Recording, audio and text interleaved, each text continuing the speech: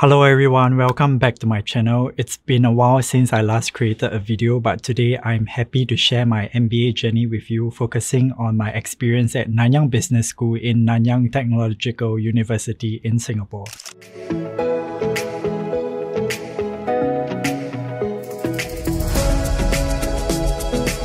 Whether you are considering an MBA or just curious, stick around because I've got a lot to share. I've broken down this video into different parts, so feel free to skip to any part of the video to learn more. The reason why I created this video is because of two reasons. One is that I have created a video detailing about my undergraduate experience in School of Art, Design and Media in NTU back in 2020, and I thought it would be great to reflect on my journey in doing a master's degree. Secondly, when I was deciding to do a master's, I couldn't find relatable information about doing an MBA in Singapore. I was hoping that there is a specific video that solely talks about doing a master's program in NTU. So I hope you'll find this video helpful, and I hope you don't mind that I will keep mentioning the term MBA in this video. First things first, let's talk about whether you should do a MBA or not. Well, if you are eyeing for a leadership role, being in the strategic management team, or perhaps launching your own venture, an MBA could be the key to unlocking these doors. Secondly, think about your industry. Some sectors highly value MBAs like consulting or finance, while others may prioritize hands-on experience. But for example, if you are a designer seeking to further your career only in design, then perhaps MBA might not be the best choice. Thirdly, take a moment to evaluate your current skill set. If there are gaps in your knowledge, especially in areas like finance,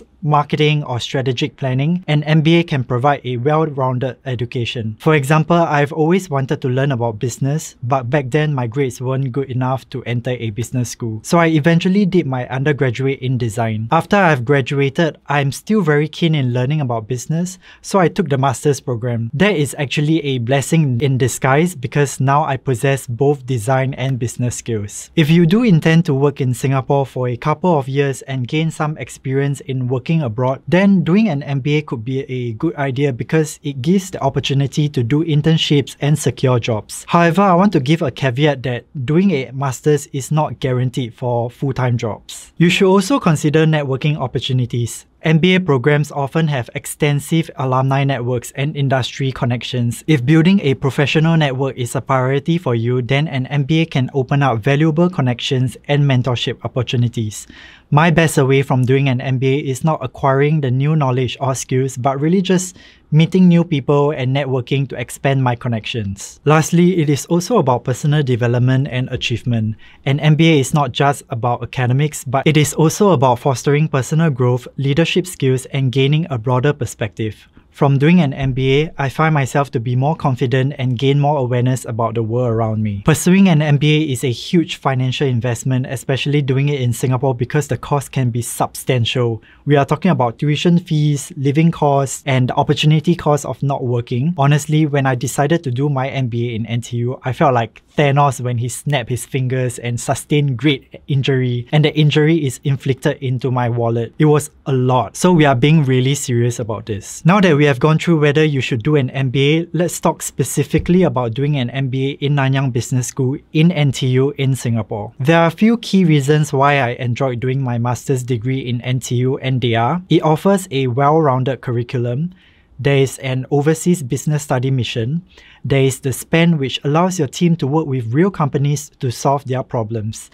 These problems can be reflected in your resume and work experience. I will explain each reason further in this video. So NTU is my alma mater, and I enjoy learning in the institution because NTU consistently ranks among the top universities globally. According to various international rankings, NTU has secured its position among other elite institutions, and it is often ranked in the top 10 or top 20 worldwide. Companies in Singapore, international or not, will usually recognize the university. If you are doing an MBA in NTU, you'll be studying in the newest business school called Gaia. Let me tell you this when I say Gaia is beautiful. It is the largest building made from mass-engineered timber in Asia with extensive open areas, terraces, and airwells to ventilate the building naturally. Unfortunately, during my time, the building was still being built, so I was studying in another building. Either way, both buildings offer a great learning environment. What I really like about the lecture rooms in the old building is the circular concept where you are able to learn from any sitting in the room, and it sort of creates a conducive environment for discussions. NTU is the shortest in program duration. It can be completed in 12 months as compared to other business schools where it can take up to 18 months to 24 months. In my case, I think I've completed it in 10 months. Because it is so short, it is also very intense. I'm talking about occasionally being in school from 9 AM to 9 PM, lots of lectures, meetings, video calls, assignments, and projects. But don't let that deter you because it can actually train on your time management and coping with stress. There can be days where it is simply overwhelming, but you will be comforted by the fact that you are going through this with your classmate. And also the idea that this was what you wanted back then before you do your masters. Now, everyone will have different experiences when they do a MBA. It depends on your specialization track, whether you are staying in campus or out of campus, or whether you join the executive committee, and many more factors. I'm sharing based on what I have participated during my year. Different tracks allow you to choose specific modules. For example, I chose the strategy and innovation track. This allows me to be in the priority in picking competitive strategy and entrepreneurship modules. I also believe that companies are prioritizing candidates with strategic thinking and management skills, so it is essential to have experience in that. My cohort consists of 58 individuals from different backgrounds and nationalities. We have people from China, India, Korea, Japan, Germany, Singapore, and the list goes on. Different cohort will have different nationalities and they come from a wealth of industries ranging from consulting, business, retail, tech, and many more. Most of them quit their jobs in their home country to do an MBA in Singapore. From the 58 of us, we are split into Group A and B. A smaller group enables more opportunities for discussions during lectures.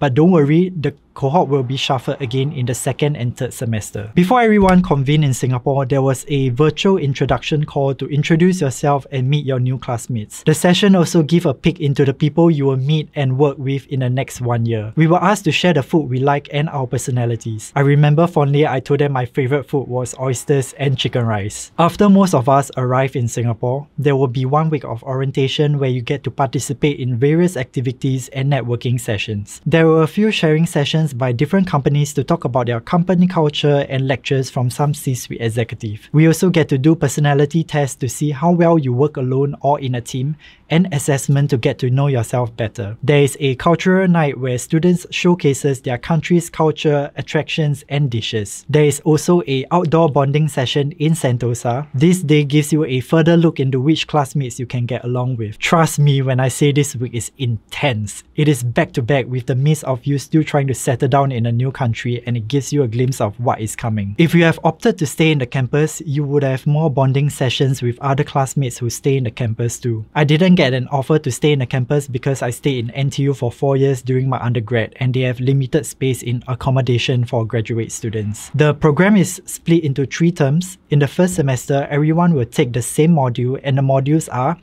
accounting, finance, marketing, operations, leadership, cultural intelligence, technology and e-business, and analytics for decision making. Every module incorporates case studies, simulations, and real-world projects, allowing students to apply theoretical knowledge to actual business scenarios. I wouldn't recommend doing an internship in your first semester because you will be swamped with work. I personally enjoy the marketing and technology module the most because I come from a marketing background, and also the professor for technology was voted one of the best professors in the world. He is none other than Professor Vijay, who is one of my favorite professors. I learned so much from him. If you have no background in accounting or finance, then get ready to face some numbers because at the end of the semester, you will definitely be familiar with some of the terms and calculations. During the start of the program, you can also opt to join the executive committee. There are various positions up for considerations and you have to campaign for it by presenting a speech and explain why you are the best candidate for the role. Back then, I wish I could have more glimpse into the life of an MBA student in NTU, and so I opted for the VP of Marketing because I wanted to revamp Nanyang's social media account. Thankfully, I was elected together with my co-VP Vaibhav, who eventually ended up to be my best friend during and after the program. It was one of the best things that came out of it. During our time, we revamped the Instagram account where we share photographs of our classmates and their inspirations behind doing an MBA and titled the series as Humans of MBA. We also share the UN Sustainable Development Goals that our peers are passionate in. Vaibhav and I also initiated the TikTok account of behind the scenes of our journey so that everyone in the cohort can relate and enjoy. Feel free to check the accounts in the description below. After our first semester, most of us are pretty overwhelmed but still coping with the intensity of the program. Thankfully, there was the Overseas Business Study Mission, BSM for short. BSM is a 5-day overseas program where you get to visit the companies in the country and learn more about the work opportunities, innovation and developments. In our batch, we were given the choice to choose between Jakarta and Vietnam. I chose Vietnam because of the companies to be visited. There was Tiki, which is an e-commerce tech company, and Vina Capital, which is an investment company, and many more. I learned so much from the visit and definitely enjoyed myself to the fullest. After the program, me and my classmates went to Phu Quoc Island in Vietnam for a holiday, and it was one of the key highlights of the program. In our second semester, your classmates depends on the group and track you specialize in. For myself, I took strategic management, negotiation, entrepreneurship, digital marketing, corporate governance and ethics, economics and markets. By then, you should be able to handle the classes better because you are used to the pace. I personally like the entrepreneurship and digital marketing because of the professor who are experienced and knowledgeable. During my time, the entrepreneurship professor was Prof. Inderjit Singh and the marketing prof was Jonathan Briggs. Do check with your office who is your professor because it changes occasionally. At the end of the year, I also went to Malaysia and Thailand with my classmates, which also turned out to be a memorable and great decision. I had so much fun with them spending the New Year's, and on 31st December, I remember we all sat down at dinners and talked about what we are thankful of and what we hope for in 2023. Usually in the second half of the second semester, you might want to look for part-time internships. This gives you a head start in job search. In our third semester, I took competitive strategy, strategic transformation, designing and innovating for sustainability, digital transformation. During this time, I would say you should be an expert in time management after months of assignments, meetings, and discussions. Also, you have learned so many things by then. My personal fave would be competitive strategy taught by Patrick Gibbons and designing and innovating for sustainability taught by Prof. Bo. Annually, NTU will also host the MBA Olympics where we raise funds for a cause. The Exco gets to pick the charity of choice and I nominated Cemeterians of Singapore, which helps to raise awareness in mental health. Individuals from different business schools in Singapore will participate and the sports ranges from table tennis to badminton to soccer. It was a fun day and you get to network with students from other schools as well. As VP of Marketing, Vaibhav and I are in charge of the design for the t-shirts, logo, banner and posters. In our final commitments, we were also tasked to design the yearbook. In previous years, the school paid vendors to design the book. We took on the task to form a team to create the yearbook. I think I've spent almost 40 hours designing it from day and night. I actually wrote into the admin office to request them to at least give me a token of appreciation or pay for it as it requires a huge amount of time to design, but it was sadly rejected. Nonetheless, it was also one of my best takeaways this year. At the third semester, we will start on SPAN, which is the strategy projects at Nanyang. Several projects from different companies and industries will be listed and we have to form our own teams and choose our preferred projects to undertake. There were projects such as go-to-market strategy, data analysis, sustainability and many more. Thankfully, I was teamed with two friends who were great teammates. There was only a 3 of us, which is the least number of people in a team, and back then we were worried the amount of work will be substantial as the average members in a team was 5. Our project was a go-to-market strategy for a Finland brewery that wants to penetrate into Singapore market, and we were assigned to plan a proposal on how to best enter the craft beer market. The craft beer is called Salama Brewing, and I'm proud to say that our team's project was one of the most fun projects because we get to drink the client's beer every time we meet potential stakeholders. We had to meet bar owners and distributors and share with them the client's craft beer. Craft beer is not cheap in Singapore and it can go up to $18 per can. Eventually, we managed to find one of the biggest distributors to bring in several kegs and cracks of craft beer all the way from Finland to sell in Singapore. It was highly rewarding to see our efforts come into fruition. During the program, you can also opt to join case competitions and get a chance to travel to America or Canada for competitions. I joined the A4S sustainability competition with my teammates and we basically have to propose a business idea that is related to nature. We eventually got to the final round and were invited to fly to Toronto for the final presentation. Thankfully, we engaged in first place with $10,000 reward with tough competitions from other B schools. After which my teammate and I also had a short layover in San Francisco to explore explore the city. I would like to thank my stellar teammates for their great ideas and work. I swear it was fun to be able to travel during school term, and I would highly recommend you to consider joining one because you can add that experience in your resume too. There will be experienced mentors that you can choose to help you with your career and life development. Every MBA candidate will be assigned with a mentor by the second semester. Some of them may be their own boss or consultants or professors in NTU. Do tap on that opportunity to learn more from them. Based on what I've heard so far, Alvin is a great mentor. There is an office who are in charge of your program during the year, and they coordinate everything and keep you posted with any updates or changes on courses. You will work closely with them if you are in the exco. They hold feedback sessions after every semesters and understand the students better and what they like and do not like, and try to improve on the program. There is a career office where the staff will assist you with your job search and refine your resumes. But my advice would be to start networking the moment you start your MBA. The career office is not solely responsible in finding you a job. They could also assist, but the rest is really in you. I'm going to be very honest with you and say that it is not easy to find a job in Singapore because the government supports the local first. Companies have to justify why they should hire you instead of a local. However, if you have a wealth of industry knowledge and experience, the chances of you getting hired could be higher. But don't let that deter you from doing an MBA because master's degree can also help in your overall resume and experience. I have also included a link below to share an article on how to secure jobs in Singapore. Besides that, I have also shared a link in my description to my favorite local food places and attractions lesser known to tourists to visit in Singapore. At this point, if you enjoy watching what I'm sharing, please give this video a like because it will help to boost the visibility for other individuals who wants to pursue an MBA in NTU. During the program, we have speaker sessions where the club chairs will invite relevant guest speakers to the campus to talk about their experiences and share new knowledge. I would advise you to join these sessions because you can take away something new. You can also opt to share your expertise. For example, I conducted a sharing session on personal branding with my classmates and how we can leverage LinkedIn to showcase our experience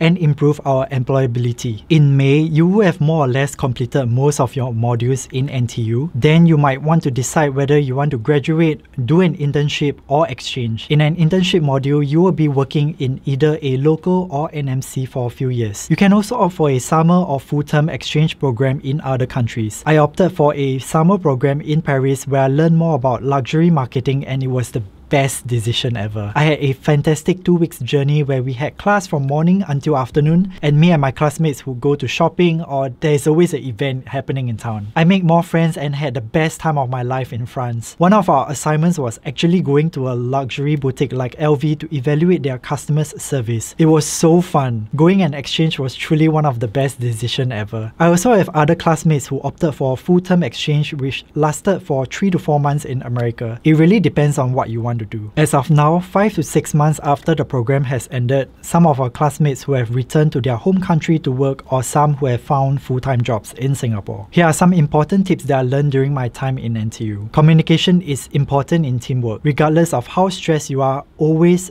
be respectful to your classmates. Thankfully, most of my teammates are easy to work with. I have heard horror stories where some of our classmates don't work well with others and would scold their teammates, some even to the brink of tears. It ruins the relationships and reflects badly on the individual. There is no need for big quarrels because at the end of the day, this is an assignment and it does not affect your salary or job whatsoever. Be understanding and have a good communication. Be sensitive to other people's culture. As we all come from different nationalities, it would be tempting to impose one's belief into another person. But we should all bear in mind that everyone is equal when it comes to learning and no one should have a higher authority than the other person. Be sensitive when discussing certain topics. I would like to shout out to my close MBA friends who have accompanied me through the ups and downs of this 10 months long program. The admissions team, Damon, Sundari and Helen are very helpful and I enjoyed chatting with them. I've been in contact with them since the interview and they are always so friendly. If you do get to do an MBA in MBS, please say hello to them for me. Shout out to my close friends Vaibhav, Jake, Leo, Zora, Ashlyn, Jeremy and so many more people. All in all, if you ask me if I regretted doing an MBA, I would say no. I didn't regret doing it. I wouldn't have known where I would be if I didn't do an MBA. I always knew I wanted to do it. I guess it is also the little joys in doing this program, like going to a new country if you are non-Singaporean, or getting food in the canteen with your peers in between classes, and gossip, or as we call tea and being served tea. It was a fun and once-in-a-lifetime kind of experience because most of us would probably only do one master's in our life. My time at Nanyang Business School was enriching and rewarding. The curriculum and diverse courses and all the networking opportunities all contributed to a great MBA experience. I will also highlight that there are other master's programs offered in NTU and not just a MBA. You can have specializations such as marketing science and finance. If you are considering an MBA or have specific questions about Nanyang Business School, feel free to drop them in the comments below or email me or the office. You can also connect with me on LinkedIn. I know very well how stressful it can be when it comes to deciding whether you should do an MBA, especially when it involves a lot of money and a significant amount of time. Let me know if you have any concerns and I'm more than happy to share my experience. Thanks for tuning in and I will catch you in the next video.